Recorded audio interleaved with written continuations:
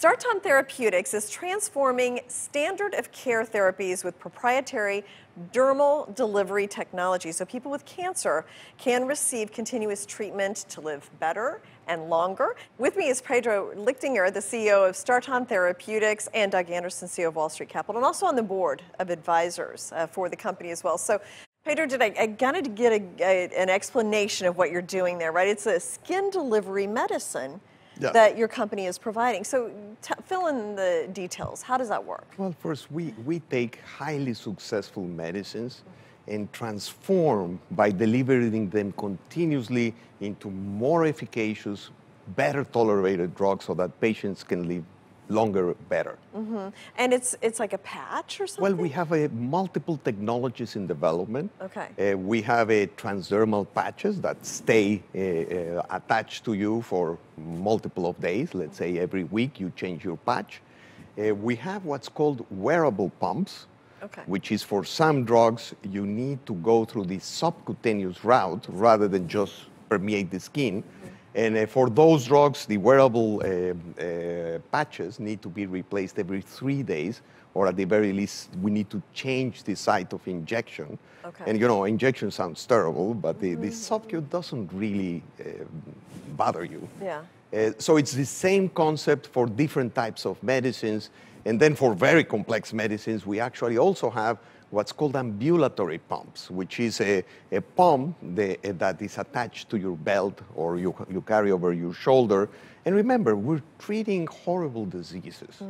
So it sounds terrible to wear an ambulatory pump, but people wear them today for pain medicine, and they work extremely well. They are FDA registered. Wearable pumps are also FDA registered. They're used for diabetes, for the delivery of insulin, and of course transdermal patches. There are about 30 to 40 that are registered with the FDA that deliver continuously in the bloodstream. And then how is that advantageous to have like the dermal patch, or like how is that treatment better for the patient?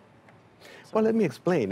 You know, when you take an oral pill, you take a very high dose so you can compensate for the continuous metabolism of the body of the drug. So some drugs have what's called a 3-hour half-life. The one we're targeting actually does. And that means that every 3 hours, 50% of what we took goes away from the body. So if you're taking this drug every 24 hours, by the 12th hour, you fall below the minimum efficacious level. And by the 14th, 15th hour, you basically have no more detectable levels in your system. In cancer, that means that cancer cells have a significant period of the day, every day, where they're not under attack. And that means they can build resistance, they can recover. And at the beginning, you have very high levels that lead to significant side effects. I see. Okay, so it sounds like it works in a lot of ways. You know, eliminating the side effects, but then also the continuous treatment of the cells that might be more efficient. Well, I would go further than might, because we have shown in preclinical models, in the standard preclinical model for multiple myeloma, which is a cancer of the bloodstream, we had unprecedented results. When we implant tumors in mice and do not give any medicine, the tumors grew 25-fold, and then the mice die. When we treat them with Revlimid, they were able to contain it to 5-fold.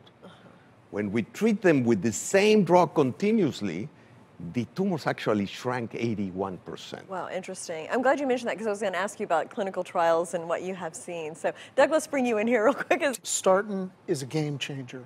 It is a game changer. I don't know if you know this about me, but for over 20 years, I've worked in cancer on the charitable side. I've raised tens of millions of dollars for cancer research, both as a trustee at Fred Hutchinson Cancer Research Center in Seattle, Washington, and with Strang, the oldest cancer prevention center in the United States. Strang invented the PAP test, which has saved more people from cancer as a preventative than all other cancer preventatives combined. So I know a lot about this space. This is the first time I've ever joined a company to help push a remedy in cancer. And the reason why is I don't mind taking money for charitable reason.